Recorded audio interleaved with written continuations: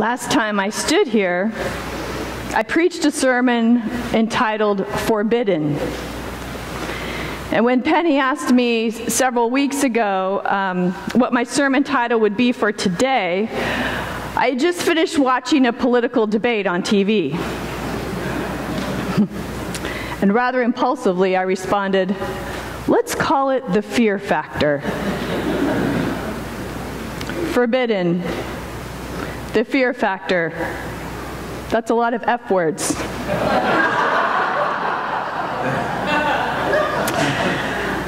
Today we will explore the contours of fear, a very common human experience, and yet hard to talk about.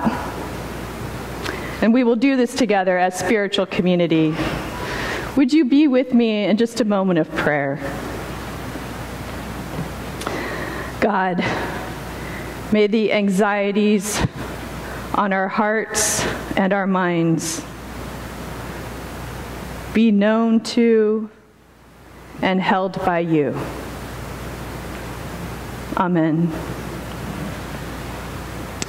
Well, what can we say about fear and the role that it plays in our lives? I know I could talk about a time when my 15-year-old self charged right into my fears. It was a day at a Sonoma beach. I was there with some friends, and these large rock formations, some of you may know what I'm talking about, along the coast, were beckoning to us. Spontaneously, without appropriate gear, we began to climb. And as we climbed, we encountered this large gap in the rock formation. It was probably 60 feet, 60, 70 feet below the swirling ocean. And the only way across this would be to jump. Well, everyone wanted to turn back. As fear rose within me, hot and heart pounding, sort of like I feel right now, so did this manic determination to dominate that fear. So I jumped. I was lucky. I landed with just a few scratches. I could also tell you that the only one other person followed me, just happened to be the only other boy in the group, because in those days, boys couldn't let themselves be outdone by girls. All the others turned back. I could tell you about the rescue helicopter that circled a few hours later because the grown-ups became worried. We'd been out of sight for such a long time. We were safe, but how would they know? I could tell you that it took me a long time to realize that my response to fear in that moment, my attempt to be big and bad and charge into my fear, did not generate less anxiety in the world. Instead, it generated more. Maybe you could tell me about a time when you charged into your fears. In the arc of the story, according to John, at the time of today's reading, Jesus knows his life is short. In fact, the next few chapters are often called the farewell discourse. Perhaps at that moment, he is running full speed with world-changing purpose into his greatest fears. And to prepare, he is sharing a communion table with his friends, the beginning of a tradition that we will celebrate today. His followers have many questions about the future. What if, they ask? What if they come after us? What if I can't make a living for my family? What if? And according to the story at this point, Jesus knows that some will hide, one will deny, one will betray, and some will run. I wonder if you have a story about running away from fear. I know that I could talk about a time when my 32-year-old self went to the hospital because I thought I was having a heart attack. My chest was so tight, the pain was severe, I was sweating, I couldn't catch my breath, and after stress tests and blood tests, I found out that my physical heart is just fine. But because of my brain's chemistry, my spiritual, emotional heart was not. I could talk about learning to hide those panic attacks before I learned how to cope with them.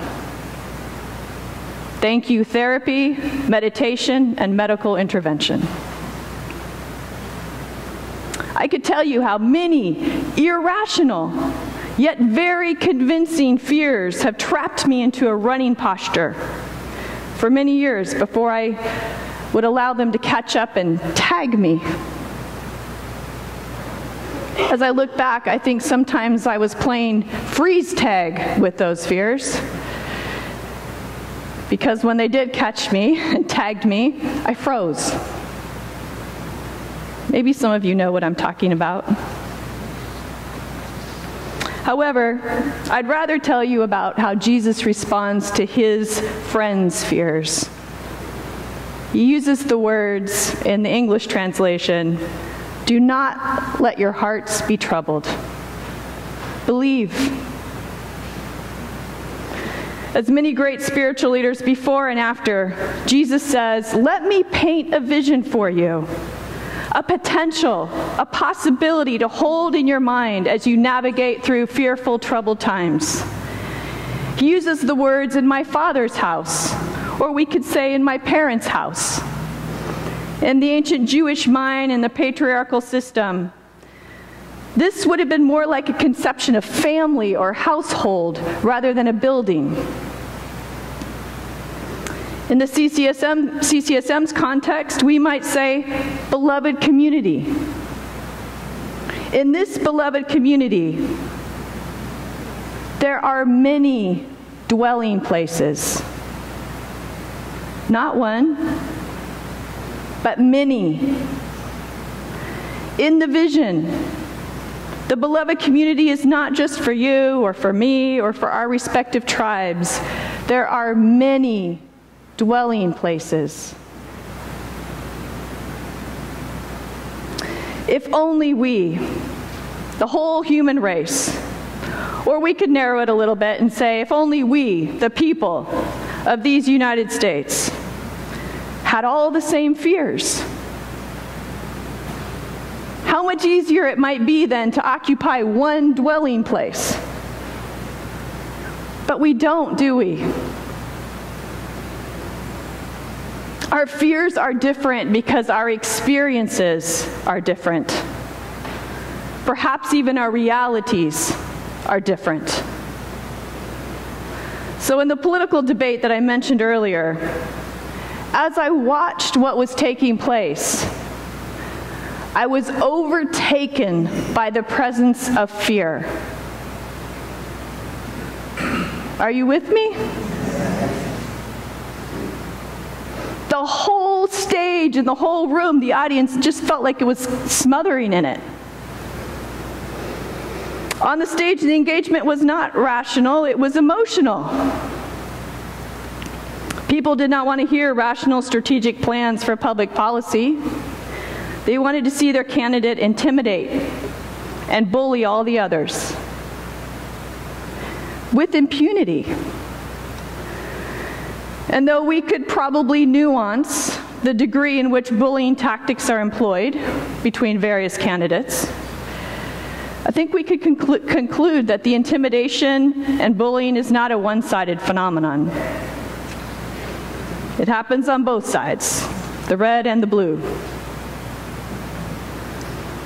Why? What about calling others into the ring for a fighting match appeals to us?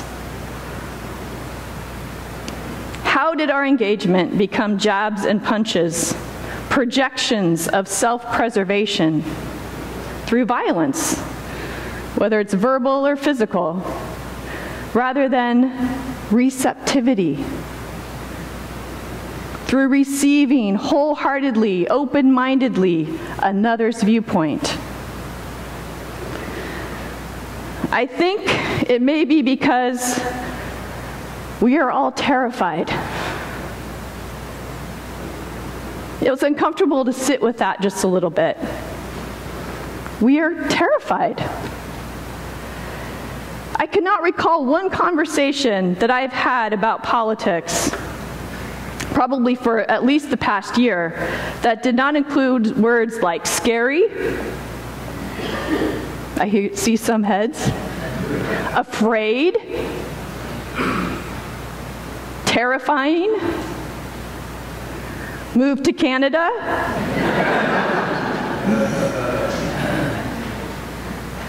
What happens when we swim in fear? We operate from the very base part of ourselves. And when we see someone speak out loud our biggest worries and then promise to forcibly address those worries without regard to anyone else's worries, there's relief to our anxiety. Even if it's just for a little while, and even for a very short period of time.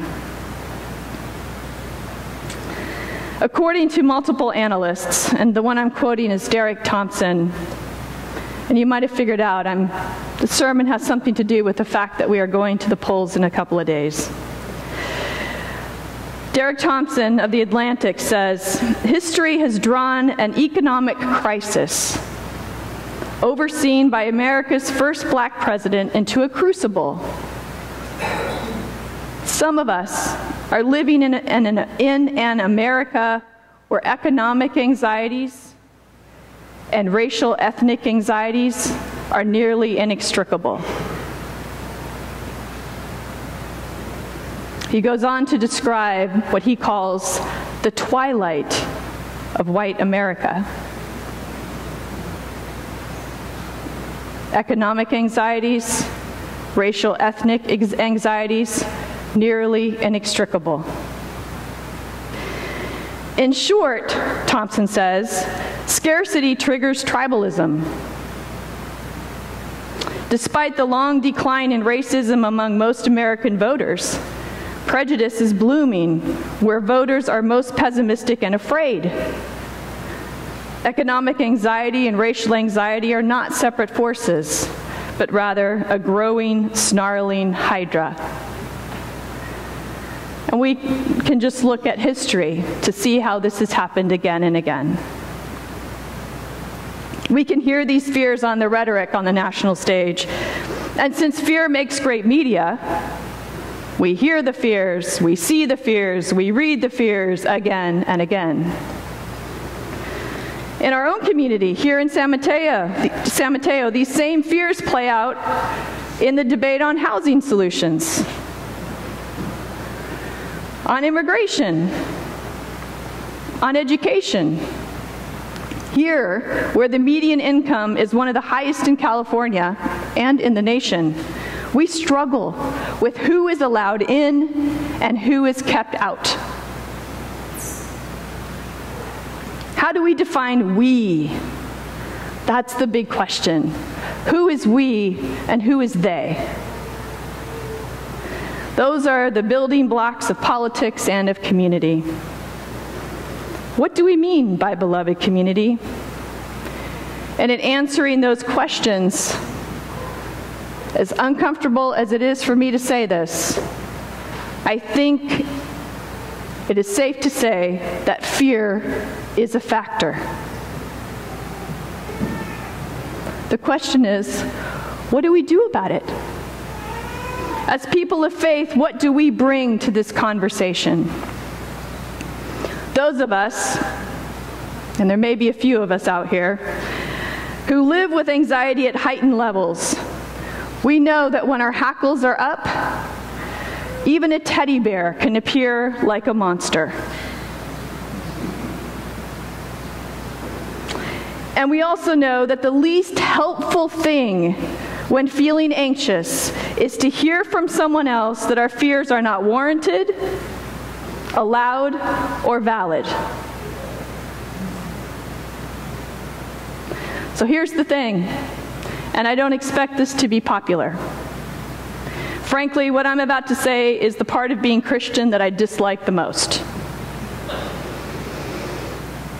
So I welcome your disagreement when we connect after the service. And I may be the only one needing this message.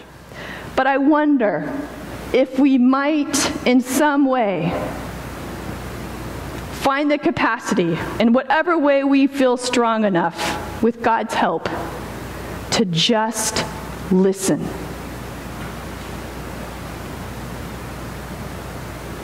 To be truly open to the expressions of those who seem diametrically opposed to our own ideologies and methodologies.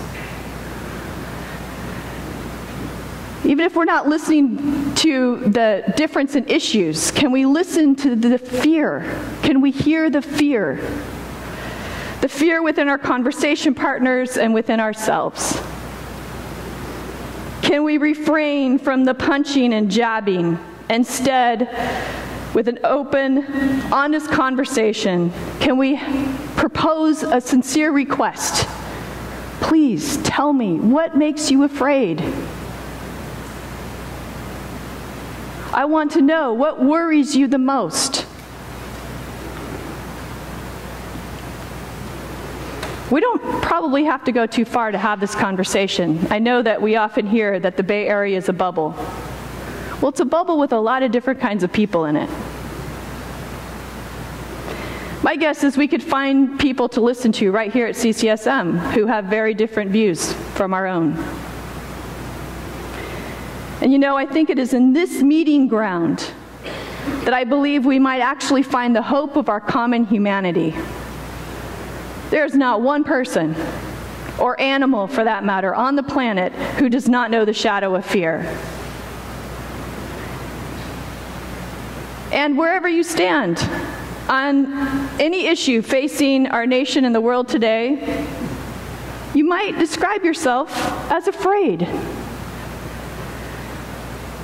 I wonder if in listening to one another's fear, we might begin to see with more wisdom, more compassion, and more sympathy. You know, whether our preferred approach is charging right into our fears or running away from it or freezing in our tracks, I hope that we keep the faith. I think faith might be described as walking with fear and hope together.